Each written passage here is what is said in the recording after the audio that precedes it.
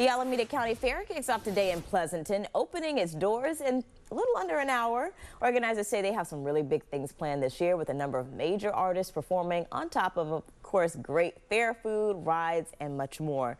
ABC 7 News reporter Lena Howland takes us inside for a sneak peek of the action. Tucked into the heart of Pleasanton, the stage is set for the Alameda County Fair. The smell of curly fries and deep-fried Oreos is already wafting over the Midway. Fair food is really the reason people are coming back every year. We've got the classics. You can see over here we have a 1.5-foot long corn dog from West Coast Weenies, as well as a brick of curly fries. I'm fired up. Those pigs are pumped. Complete with all the classic rides, games, and yes, even pig racing. On your mark. Get set, go!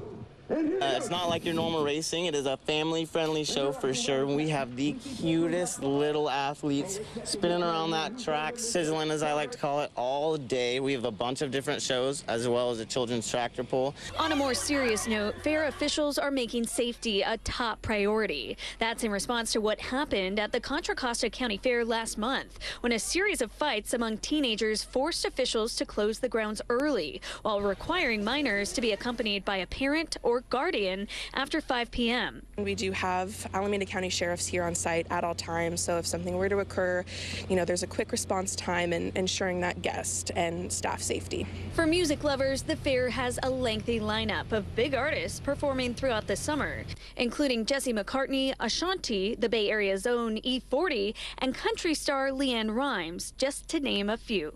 But keep in mind, concert tickets do not include fair admission this year, so if you plan to attend a concert, you still need to buy a general admission fair ticket or season pass to access the fairgrounds. It is new this year. We had a big sale starting back in December, so it ended yesterday evening, but just to give people the opportunity to take advantage of the discounted prices with their admission.